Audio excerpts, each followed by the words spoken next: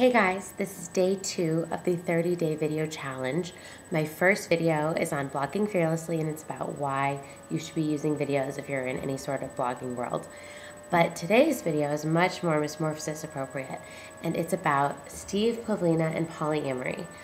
This has come up a lot on Metamorphosis because I talk a lot about monogamy and relationships, and then people say that I'm just not open to polyamory, and that's not true. I'm the first one to admit that I think it makes sense to me intellectually, but I'm not comfortable with it emotionally for me. But I love Dan Savage. I'm totally there with you guys. I see why you like it. So a funny thing happened tonight. I'm drinking wine, a lot of wine, see here, and working. Chase is upstairs, my boyfriend is upstairs working, and I am catching up on these blog posts I haven't read. I've been following Steve Pavlina. He's a personal development expert for years. I even wrote him a handwritten letter because he won't take emails. You have to write him a handwritten letter. So I wrote my handwritten letter asking him to be in my Blogging Fearlessly interview series. And I did not hear back from him. So I thought he's not really paying attention to anything I say. So I finally just said it. His new approach to polyamory is freaking me out. And I tweeted it to him. And he tweeted me back. So go figure. I finally say something at all like that. But I said that I was going to address this in a vlog, and whether he's listening or not, I'm going to say it. I made notes, so I'm reading those over here. But, okay, the concept of polyamory totally makes sense to me. The idea is that love is not a limited resource, and that we should have an abundance mentality. So just like in my family, the more I love my mom doesn't take away from how much I'm able to love my dad. It should be the same in a romantic relationship, that just because I love one person doesn't take away from my capacity to love another, and that different people bring out different parts of us that can help us grow and bring out new sides of us. And if we want to really maximize our one life on earth, learn the most about ourselves, we should be exploring new relationships. I still don't buy it. My good friend, Nick, once told me that an interesting person is someone who's found something more interesting than sex. And I often say that I think I care about sex more than anyone in the world, and I also think it's less of a big deal than anyone else in the world. I think it's so important, and I also think we blow it up to be way bigger of a deal than it is. And I feel like polyamory takes these very innocent approaches to growing and to meeting new people, and it just makes an excuse because you want to get laid.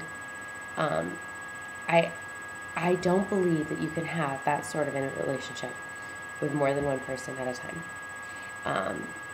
It's part of the beauty of a romantic relationship is the fact that it's just with them. And I think part of the fear of that is that we are afraid of committing to one person and their imperfections, but I think we're also afraid of them committing to ours. Had a bad couple of days. My mom was in a car accident yesterday, and I've been really weird since then, and today just everything kept going wrong, and I've been emotional, and it's just been this weird couple of days, and I can't snap out of it. And finally we're up there working, and I start crying for no reason, and I'm not being myself, and I'm not being the person that I'm proud of. And there's just this deep down nagging feeling of, are you going to stop loving me? Are you tired of me yet? I'm tired of me. And I feel like when I used to date in college, and I'd be dating more than one guy at a time, not necessarily sleeping with them, just going out to dinner, I always had that insurance policy of, well, when you outgrow me, when my moods become too much for you, it's okay because I have more options. And I don't think that that is an enlightened way to look at relationships. I think it's a childish way to look at relationships.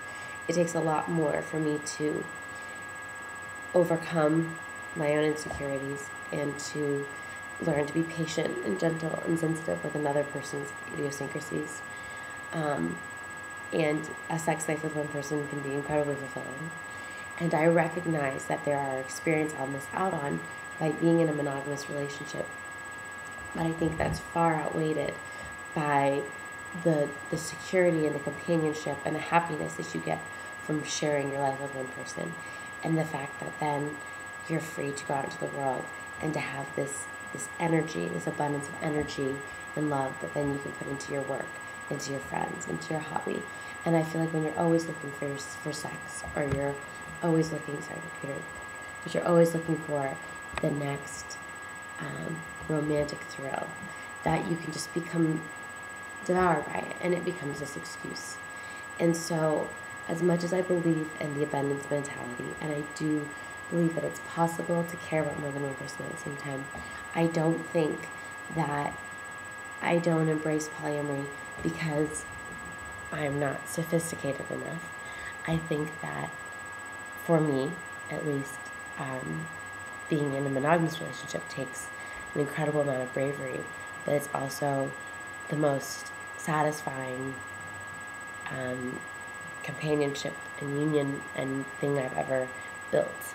So I just wanted to get that out there, and I hope that we continue to explore hermesmorphosis, monogamy and polyamory, and understand that everyone's different.